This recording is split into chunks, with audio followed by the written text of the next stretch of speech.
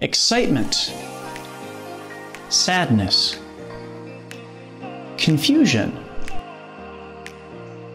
joy. Poi can be used to express a lot of different kinds of emotions, but it takes some insight to know exactly how to do it.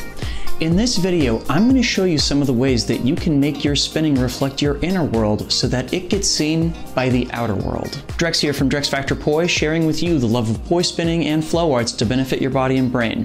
In this video, I want to get us beyond simply doing tricks or transitions to being in a place where we can actually express our feelings through our movement. But before we dive in, I just want to give a quick shout out to the friends of the channel. Big thanks to Dark Monk, Fire Mecha, Flow Fests, Flow Toys, Juggling Calling, Pyroterra Light Toys, Spinballs, and Ultra Poi for helping to make the videos on this channel possible.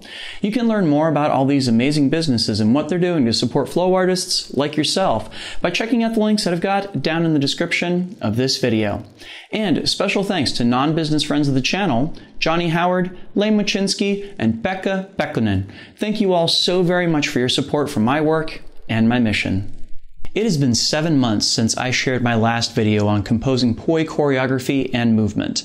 I didn't mean for it to take so long, and I'll work to make sure that there's a smaller gap between this and the next video in this series. But I do just want to take a moment to highlight some of the stuff that came out of that video, because it's going to be really important here too. Fundamentally, I think that while poi tricks, transitions, and combos are awesome, I also really envy dancers for their ability to tell a story or express their feelings through their movement, and I think we could use some of that in the poi world too. Like I said in that last video, the thing that I want to see is poi becoming an extension of the performer, rather than an inanimate object that is treated as the other. There's no reason that poi cannot be an extension of everything that we have to say, and as much a part of us as our arms and feet. One of the tools available to us in the poi dance realm is the capacity to take different timing and direction modes, as well as poi shapes and patterns, to build and then release tension. That was the topic of my last video, and I'll link to that down in the description as well as up in the cards if you're watching on YouTube. But I think we can also do more to get directly to moving our props in a way that conveys our emotional state to our audience. And that's what I want to tackle in this video. To talk about this, I also want to talk a little bit about something that's considered pretty esoteric, even among traditional dancers: Laban movement analysis. Now, this is a tool that's used to analyze every, and I do mean every single move that the human body engages in. Everything from gestures to facial expressions. And its first application was understanding the breadth of what dance could create. There are a lot, and I do mean a lot of different ways that Laban analyzes movement. It's so complex that grasping it fully takes years of instruction, and people sometimes go to school specifically to learn it. But for right now, I want to focus on a single element of it, and that is effort or dynamics of movement. I swear to God this is going somewhere. Please stick with me. When it comes to effort, Laban recognizes 4 major categories, with the spectrum going back and forth between 2 extremes for each. When it comes to an object traveling through space, it can travel directly between 2 points in a straight line, or it can find its way there more circuitously or along a curve. This is direct versus indirect motion. Next, there's the movement of the body through time. Is a movement being performed quickly, or is it being performed more slowly or in a sustained fashion? There's also the weight of movement, which can range from strong movements with a great deal of force behind them to light movements that feel much more relaxed. Finally, there's the flow of movement, something poi spinners and flow artists know absolutely nothing about, right? Here, the question is whether the movement is bounded with a clear beginning and end, or whether it's more free-flowing, like a run-on sentence. By themselves, these 4 aspects of movement describe a lot of ways that we can move. But what do they have to say about how we express movement? Quite a lot, actually. Because poi have to be continuously swung around to stay in motion, we are just a little bit hamstrung in what we can do with them. No movements can be slow enough that the poi can't complete being swung over the hand unless that's our intention, and there are certain movements that are physically impossible due to gravity then. But we can still make do with what we have access to. In addition, the poi patterns and tricks most likely to be useful for our purposes are those that involve a lot of hand movements in space. From flowers to body tracers and the like, we're going to be mostly out of the realm of weaves and butterflies for this. So let's start by exploring direct and indirect motion with poi. Try taking a couple tricks that you feel very comfortable with and explore moving your hands directly from point to point in them versus taking an indirect route. One of my favorite ways to explore this is with Zan's diamond. Zan himself has said that part of his motivation for exploring patterns made out of linear extensions was to add more direct movement to his spinning and broaden his palette of movement. And the thing is, you can also perform this pattern with indirect movements as well, taking it closer to third-order motion territory. I personally find that moving my hand directly between two different points while spinning the poi can feel very sharp, aggressive, or exciting, depending on how I tweak it. By contrast, moving my hand in an indirect fashion, such as along a curve, changes the feel entirely to become something more languid, relaxed, or softer. Now, it does have to be said that we have the option of doing direct and indirect motion with the poi too, but it tends to wind up being just a little bit more complicated. Most flower-based tricks involve the use of indirect movements because, quite frankly, that's just what we get when we spin poi. Everything is curved. Our bodies can be creating direct movements while the poi are exploring indirect movements. The contrast between the two can be quite interesting. But some poi tricks do offer us the opportunity to perform direct movements. For example, stalls, linear isolations, pendulums, horizontal plane tricks, and toroids all present the audience with more straight as opposed to curved lines. You can play with some very curved, flowy poi tricks before abruptly shifting into lots of stalls or toroids to change the feel of what you're doing. There's actually so much to uncover here that I'll be devoting at least one follow-up video to it. So these are some of the many ways that direct and indirect movements can be used with poi. What about how they're performed in time? That is, rapid motions versus slower ones. We are a little bit luckier in this category as the movement of the hands in poi tends to be aligned when we talk about them moving in time. If our hands are moving slowly, then the poi are likely moving slowly too, and vice versa. Moving our hands or poi rapidly can convey many of the same emotions we explored with our direct movements, anger and excitement, for example. But when we slow things down, other emotions start to emerge: sadness, pensiveness, harmony, and contentment. And now that we have two different categories to work with for quality of movement, we can experiment with putting them together to make the emotions expressed through those movements even more specific. When we talked about indirect movement, it was in service of showing wonder when we're moving our hands quickly. But what if we move them slowly instead? Now those direct movements read as very calm and serene, perhaps even pensive at times. But the excitement comes back when we speed things up a bit, despite the movements traveling through space in exactly the same way. By the same token, we can revisit our direct movements and slow them down to make them feel very labored and tortured, expressing determination or struggle. Speeding them up makes them feel angry once again. See what happens when you alternate between the two and the range of motions it helps you inhabit. Now, just to put it out there, there is actually one case that I can think of that you can position the poi and hands at opposite ends of the time spectrum, having the poi move rapidly while your body moves slowly. I experimented with this in a video I produced last year, trying to pull together elements of Japanese Buto dance with poi spinning, and the results looked as tortured and painful as the feelings that I was trying to express through it. This also involves spinning the poi in a way that we're usually trained not to fairly early on, so it creates a lot of tension for your audience and can make them feel very uncomfortable. Lately, as I've been playing around with lighter poi, I've honestly been experimenting much more with the dynamic range of just how much variation I can put into how I explore moving with the prop in time. I highly recommend doing this yourself.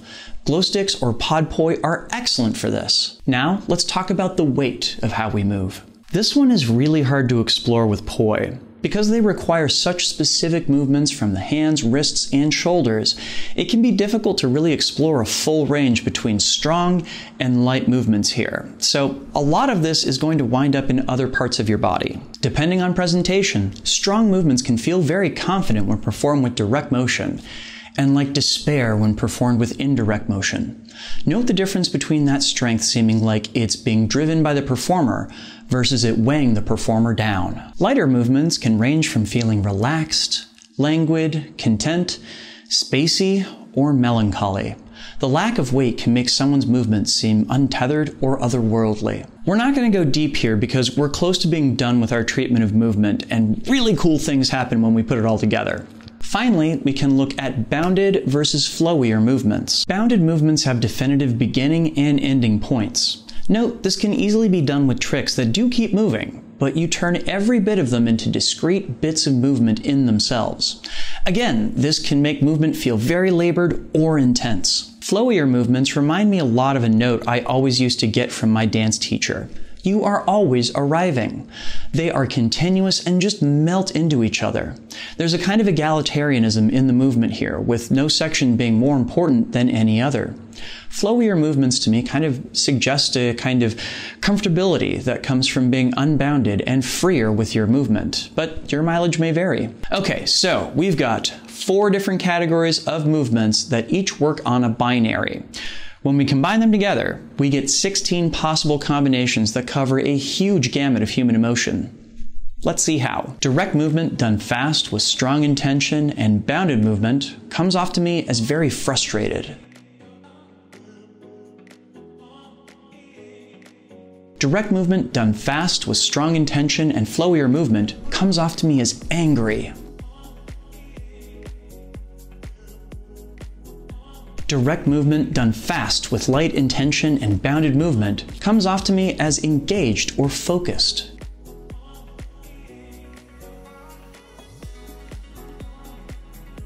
Direct movement done fast with light intention and flowier movement comes off as excited.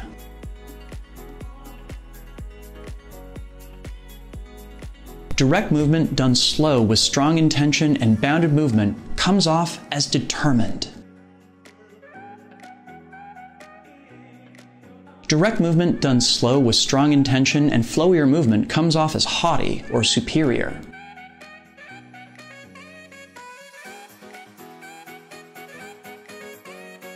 Direct movement done slow with light intention and bounded movement comes off as confident.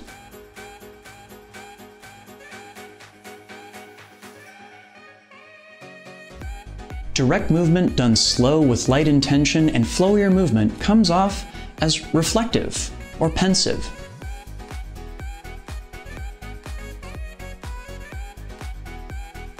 Indirect movement done fast with strong intention and bounded movement comes off as overwhelmed.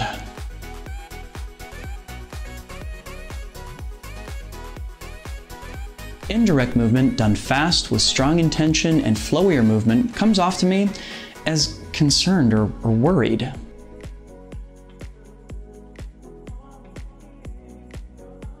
Indirect movement done fast with light intention and bounded movement comes off to me as confused. Indirect movement done fast with light intention and flowier movement comes off as excited or joyous. Indirect movement done slow with strong intention and bounded movement comes off as struggling. Indirect movement done slow with strong intention and flowier movement comes off as grumpy. Indirect movement done slow with light intention and bounded movement comes off as sad.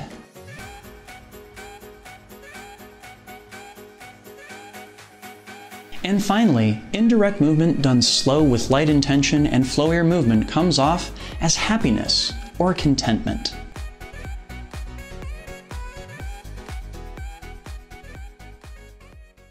There is so much here to work with! Now, you might not agree with all of my assessments here. There were absolutely elements of this that I struggled to put into words, and you may find your own interpretations of many of these types of movements land differently than mine. That's okay! Work with those intentions nonetheless. Sometimes the boundaries between these different ways of expressing emotions via movement can feel a little blurry. I'm going to strongly suggest you download one of the many wheels of emotion that are out there on the internet. Just do a quick Google search for Wheel of Emotion and you'll find plenty of good guides. They can help pin down emotions that are seen as opposite or complementary to each other. In many cases, what makes the difference in expressing them has to do with very subtle choices in quality of movement. Using these techniques, you can make a poi throw feel angry. You can make a contact roll feel fun and exciting. You can make body tracers feel tortured and depressing or pensive. You now have a lot more options in your toolbox to play with for a huge variety of poi tricks. I strongly urge you to go forth and explore all of them. Make sure your audience doesn't just know what tricks you're capable of. Have an opinion on them. Express that opinion. Not only does it make your work more accessible, it also makes it more interesting. This one took a lot of work, research, and exploration to get to, and I really appreciate my Flow Circle patrons on Patreon for being my guinea pigs as I work through a lot of this material. In case you didn't know, my Flow Circle patrons get a very special private lesson delivered straight to their email inbox every week that features ideas I'm currently working on or drills on the topic of their choosing. You can sign up for it over at patreon.com/DrexFactorPoi if that sounds like a good time to you.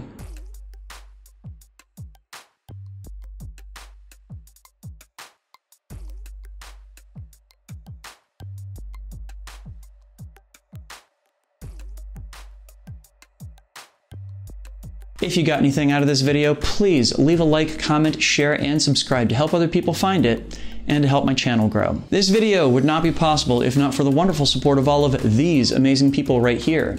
These are my Flow patrons over on Patreon, and they, along with the people listed down in the description, help to make this video and all the videos on my channel possible. Thank you one and all for your support.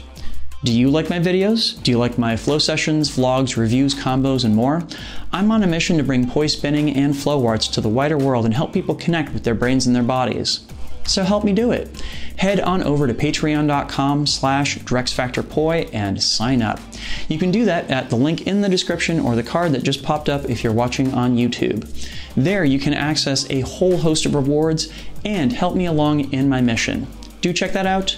Please and thank you. If you dug this video and you'd like to see more like it, it is the second video in a series in which I'm trying to summarize everything I know about poi dance from the past few years.